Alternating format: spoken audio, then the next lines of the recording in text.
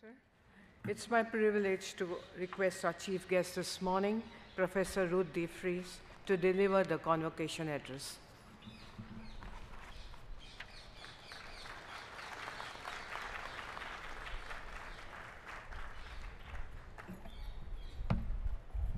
Good morning. Thank you for the kind invitation and the wonderful time here at CEPT in these few days. Respected board members, president, deans, faculty, graduates, families, friends, it is an honor to have the opportunity to be with you on this very special day. The thrill of a convocation, and I've been to many, never wanes.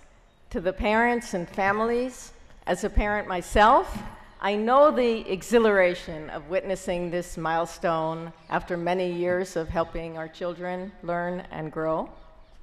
To the graduates, I know the elation of making it through a rigorous course of study, combined with the nervous anticipation of what lies ahead. The invitation to address you today is a particular privilege for me, as I consider this country my second home.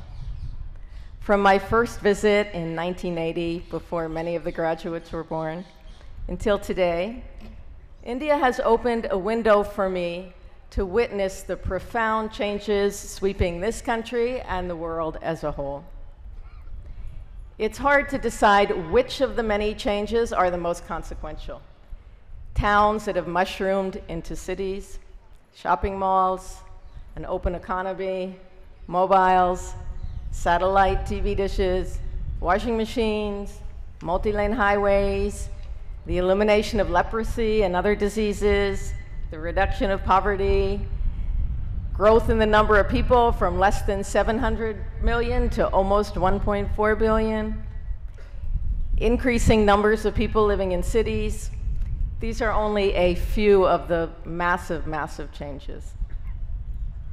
But many of the features of this fascinating country have endured since my first visit and will likely endure into the distant future.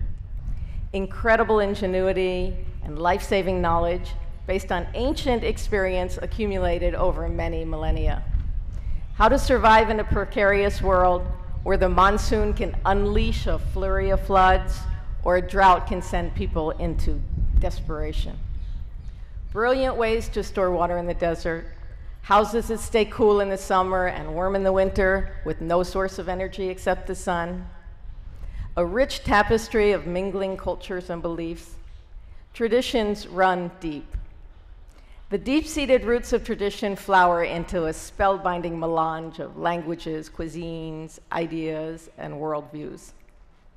As a land that has been at the crossroads of traders and invaders from the north and west, and has extended its influence far beyond its borders over many millennia, the enduring traits are diversity, adaptability, and continual evolution. Today, the world is at one of the most pivotal crossroads in its evolution. The graduates here today will help decide which way to go. For many centuries up into the last, nearly everyone was a farmer and the economy was shaped by an agrarian society. In my home country, the massive shift from farmers eking a living on a small bit of land was the norm until the boom of industrialization of the early 20th century.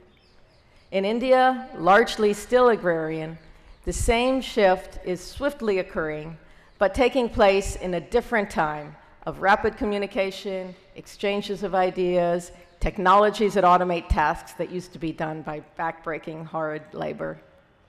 More infrastructure will be built in the coming decades than in all of the many millennia that came before.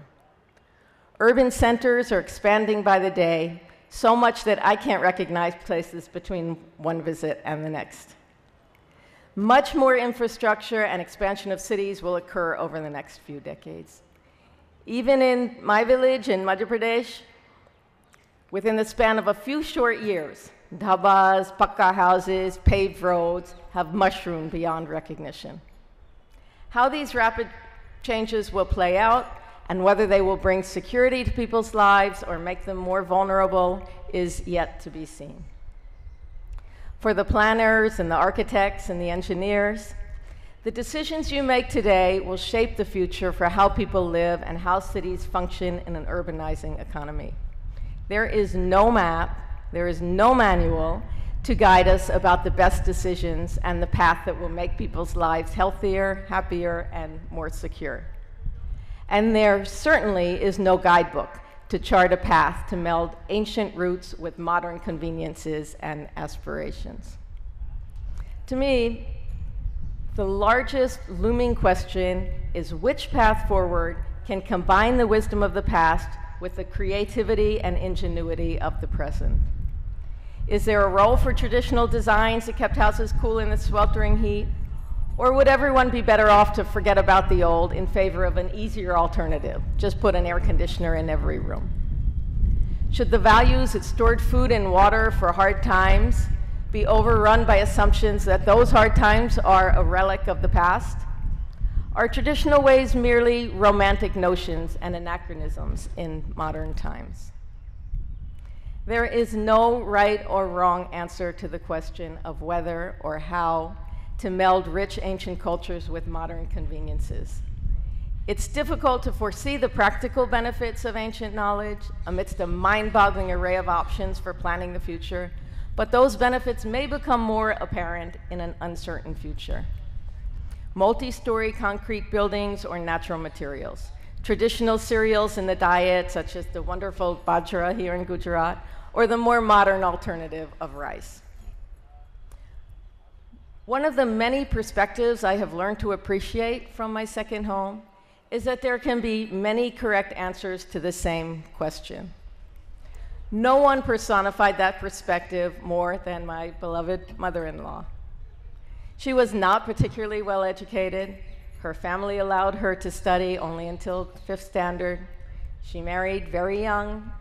She had many children, and she spent much of her life in the kitchen making rotis. Her horizon could not have spanned very far. But she was the smartest, most insightful person I have ever known. She came from a generation deeply seated in age-old traditions. But she embraced the modern world when it served her purpose and shunted it aside when it didn't. She experimented and figured out how to make gajar halwa in a microwave. And after many trials, figured out how to make parathas on an electric stove, even though she couldn't quite figure out where the heat actually came from. But her skill with melding the old and the new went far beyond kitchen conveniences. She ardently supported the right to education for girls in the family. She let go of social stigmas and traditional expectations around who should marry whom. She emanated wisdom and good sense. At the same time, she displayed the cherished traditional values of patience, generosity, respect, and putting others above self. Without much formal education or exposure to the big world, she had no preconceived notions about what was good or bad, right or wrong. She made her decisions based on what she thought would work best, not what anyone else told her she should think. I learned more from my mother-in-law than from any class, any professor, or any book. Trust yourself, do what you think is right, keep rooted in traditions that bring good to our community and the world at large. Experiment and embrace modern technologies, but keep them only if they prove beneficial. My mother-in-law died far too early and well before her time, a victim, like so many others, of breathing hazardous smoke from years of cooking over charcoal.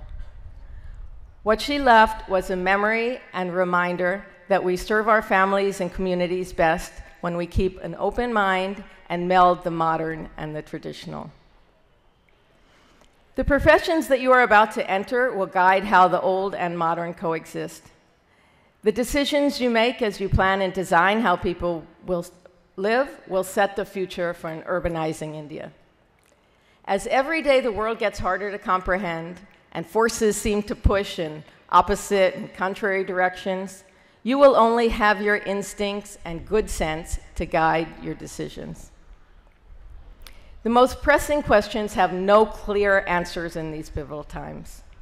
As more people live in cities, how will humanity feed itself, provide water, coexist peacefully in close quarters, and survive as the future climate is not like the past? In our interconnected urban world, can people live healthy lives with clean air and habitable spaces? There is no prefabricated model for a sustainable path forward. No one has a blueprint or a certain answer. Each country, each community needs to chart its own path based on its own aspirations. With creative minds and a view towards learning from the long-acquired experience while looking to the future, you are designing and shaping that untrodden path. May you have as much poise as my dear mother-in-law, who gracefully navigated through the changing times that she witnessed in her too short life. To all of the graduates, congratulations, Padayo. May you and your families find peace, happiness, and health as you go forward. Thank you.